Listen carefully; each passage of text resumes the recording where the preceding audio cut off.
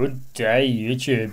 Today I'm doing just a bit of a quick fun comparison video between Endeavour OS version 22.6 on the left, latest release, versus Fedora 36, also latest release on the right hand side here. So it's a good enough comparison here because they are actually both running on the XFCE desktop environment, so I'll give it that there. But basically, with the XFCE desktop environment, you might be excused for thinking that it's quite different, because on the right-hand side for Fedora, we've got this really stock standard, quite boring version of XFCE there. I'm really highly unimaginative the way that it works. So you've got your applications menu, you've got your categorizations, but you don't have a lot else. You've got this dock down the bottom, but it is not pretty looking at all.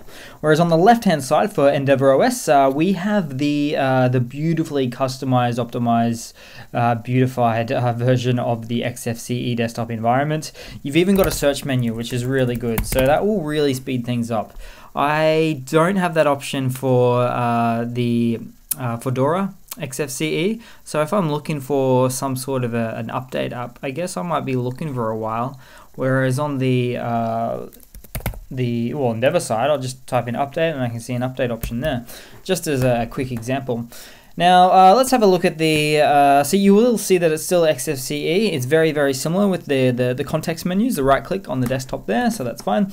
Next up is, let's have a quick look at the file manager and see what's going on here. So you will see that they are the same, although they do look different.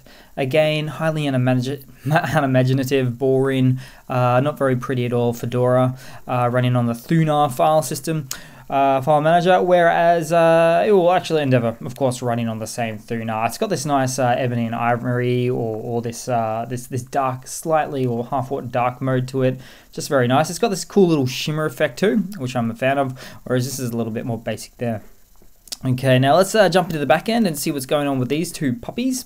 So basically, well, first of all, the Endeavour is actually running off the Arc Linux backend there, whereas Fedora is in fact the upstream for what will one day become the Red Hat Enterprise Linux. So a little bit different there. You've also got a later and greater kernel with Endeavour, so it's the 5.18 kernel, whereas Fedora is still fairly recent, but the 5.17 kernel there.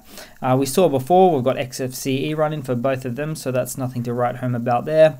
And last but not least, let's do a bit of a, take this one with a grain of salt, but a bit of a RAM and CPU comparison video here. So CPU's changing, switching and swatching a bit, but it is pretty much idling out there. Whereas Endeavour OS on boot up running at 654 megabytes of RAM.